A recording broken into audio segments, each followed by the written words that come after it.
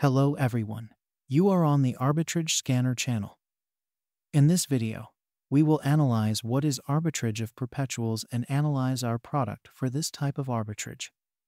Let's start with a little description of what kind of product it is. For example, we have a ZEM coin here, which is now on the Bybit exchange. This coin is traded on the spot. This coin is traded on the same exchange on futures. Now there is a small difference on the ZEM coin. That is, here the price is 0.1 in 795, and here price is 0.18. Here we can buy it a little cheaper on the spot, and then we take short position here on futures.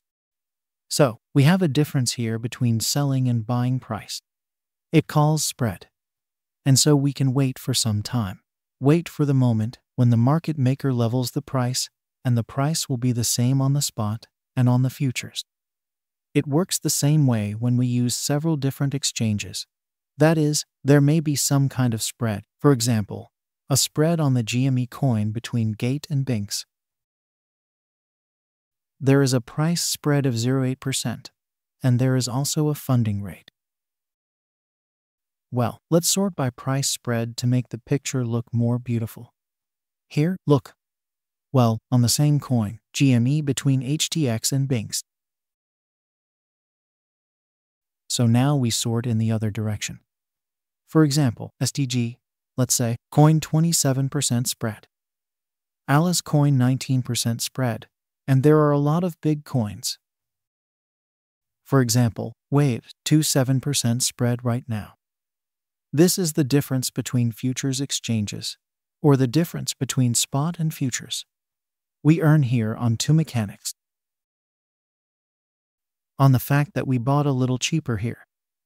Here we take position a little higher in the short. That is, this is for the spot plus futures strategy, and we have a gap between prices. We are waiting for the price to level. At the same time, every 8 hours we get a percentage of funding. That is, we combine two trading strategies here, two ways of arbitrage. This is arbitrage of funding and arbitrage of price spread. Accordingly, due to the fact that we combine it, this is a fairly profitable way for earnings. Let's make a small introduction to our product. We have a product, a screener for Arbitrage Perpetuals. This is a product that allows you to find all possible spreads that are on the exchanges. We support a huge number of exchanges. That is, more than 30 different centralized exchanges. That is, both spot exchanges and futures exchanges. For example, there is Bitmart. It is indicated in the settings. Bitmart, just the name is a spot version. Bitmart in brackets futures is a futures version. There are also some small exchanges with which there may be good spreads. In addition, we have the ability to arbitrage with DEX futures or DEX exchanges like SushiSwap, 1inch, Jupiter, and others. So, you can interact with it. And our product shows where the most profitable spreads are, where there is an opportunity to make an arbitrage deal. That is how, as I said, we can filter them with the funding rate and for the price spread. As a consequence, the price spread is not always so large. The more optimal deals are 1, 2, 3%.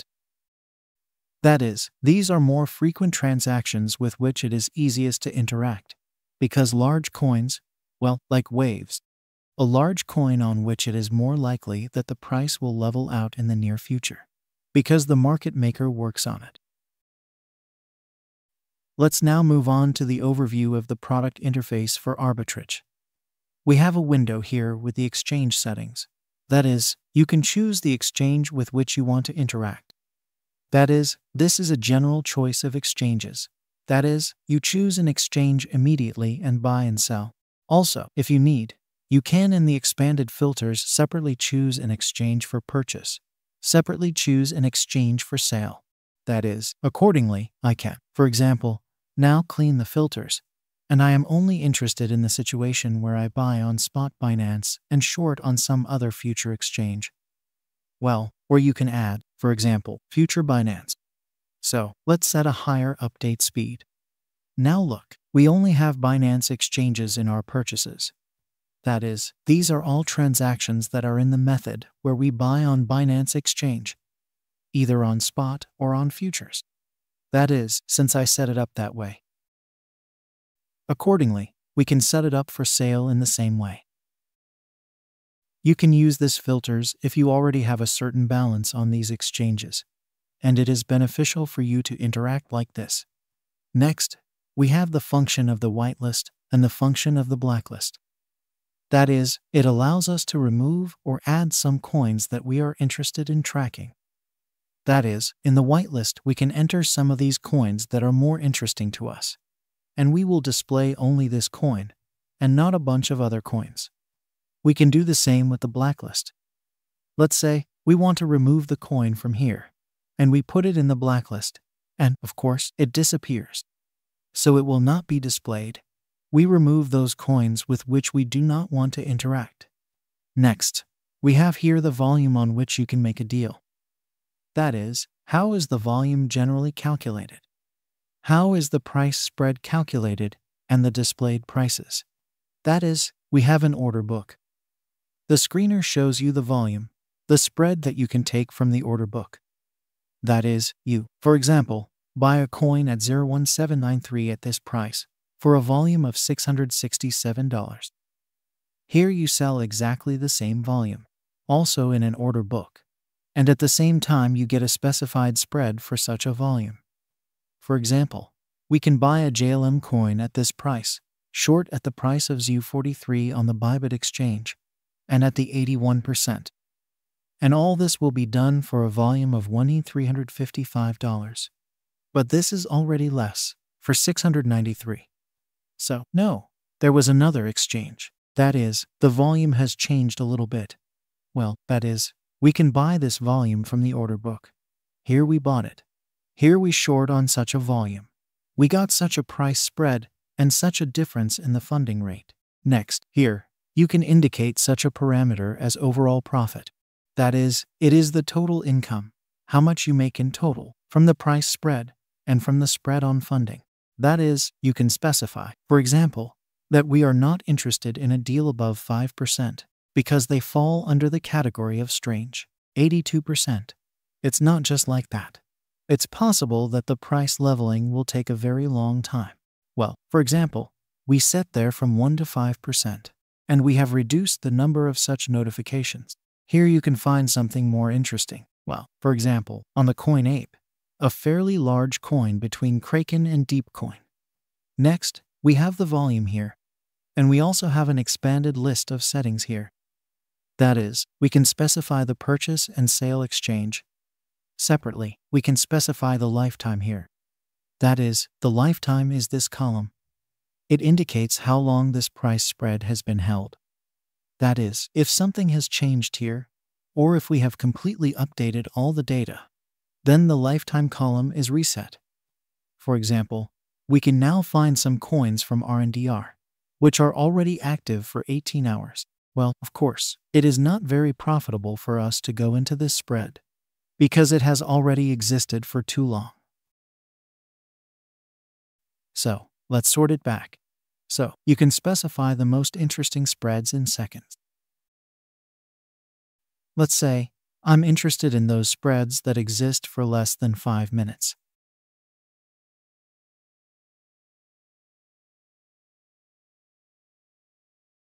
It's sorted. It shows us the spreads we're interested in. Next, we will be interested in what is our funding profit filter. We have a rate profit and spread profit. You can indicate that you are only interested in a deal where you can earn a certain percentage of the profit. Well, since everything is filtered here, some of the most interesting deals have already disappeared. Let's remove some of the filters. Well, let's say we want the minimum funding profit to be 0.1%. So, now the filter is working. Here we have removed everything that is less than 0.1% of the funding profit. Also, an important nuance of the table. Here we display the last 1 in 200 pairs.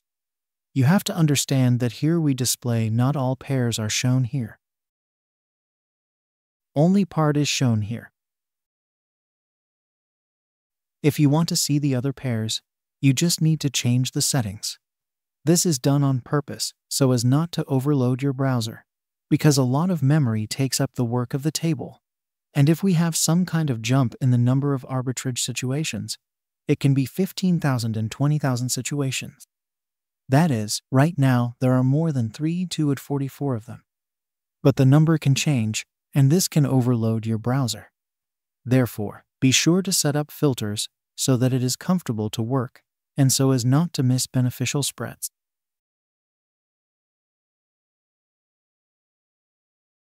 So, let's stop the update. Now let's take a look at working area. Firstly, this button here is responsible for the update. At the first login, you will have a Do Not Update. You can select the update frequency 5, 10 or 15 seconds. We have this gear next to Update button. We can press it. That is, we can change the location.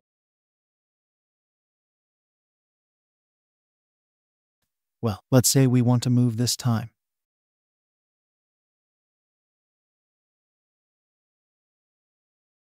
That is, we change the location of some columns that you do not want to see. You can just click on the eye, and they will disappear. This is quite convenient, so that you can adjust the sign for yourself. You can move this column. Some columns of the table that you don't want to see, you can easily hide them.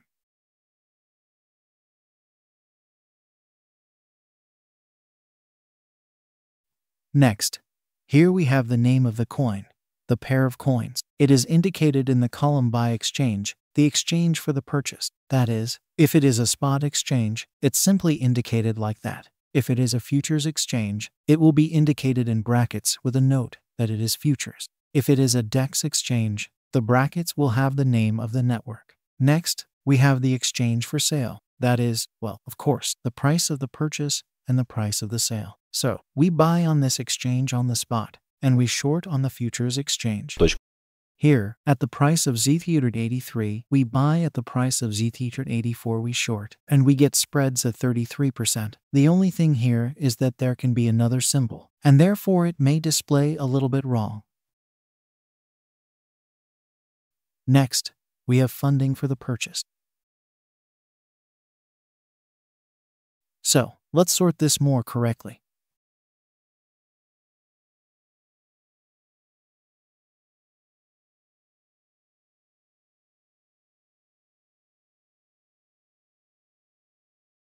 Here we have the funding for buying and the funding for selling indicated.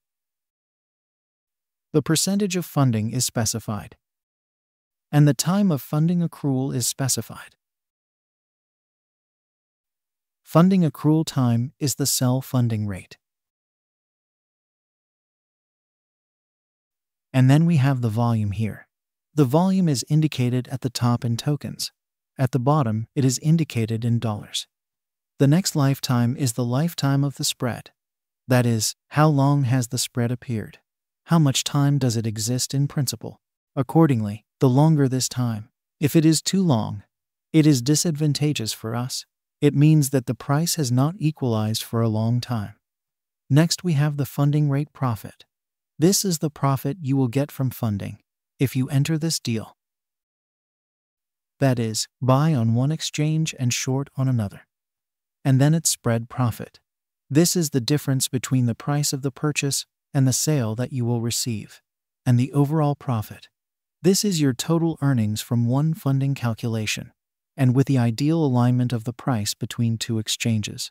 That is, between the exchange of purchase and sale. In general, the function is quite simple, but very effective. And one more point that we did not deal with you. So we have three main strategies, three variations of what can be used. Futures plus futures allows us to use arbitrage between two futures exchanges.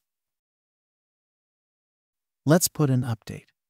In this case, we buy on the futures exchange, and we sell on the futures exchange. So, we can buy on MEX at Z99 and short at Z3 on HTX.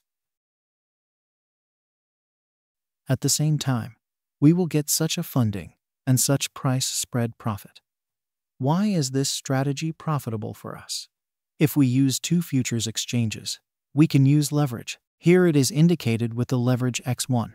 If we use X5, we will get X5 more. But we do not recommend using the leverage at all. It is better to work with X1 because it is safer. The more the leverage, the more you will risk. For example, if you use X5 leverage here, you will get 0.25% rather than 0.5% for funding. Further, we have a strategy with spot plus futures. That is, you buy on the spot and stand in short on the futures. This strategy is one of the most stable, with which it will be easier to interact with beginners, and the future plus spot strategy. There are several variations of how you can use this strategy. One of the most effective strategies that you can use here is when you have some tokens on the balance. That is, you already had them. You sell tokens on the spot, and at the same time buy a coin on futures with leverage X1. Let's give an example. This is an example of an ATX coin between Qcoin and OX.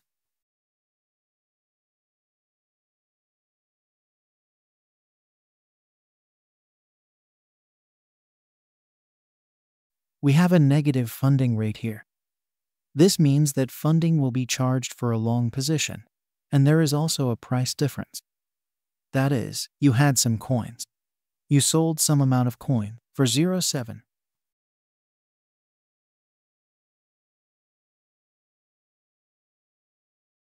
Let's say you had 100 coins. You sold them for $70, or 1,000 coins sold for $700. And here you bought 1,000 coins for $689. That is, accordingly, you have a difference in price spread here. That is, from the fact that you just moved the coins from the spot to the futures, you earned on the price spread, and at the same time, every 8 hours you will be charged a minus rate of funding. So, you just type in whitelist the coins that are interesting to you, which you already have, and just track the appearance of the situation with your coins, according to the futures plus spot strategy, and earn on it. Well, you can also set up a Telegram notification. I think we have covered everything in detail. If you have any questions, you can write them either to the VIP manager or write them under this video, and our manager will answer them. And that's all for today. Bye everyone.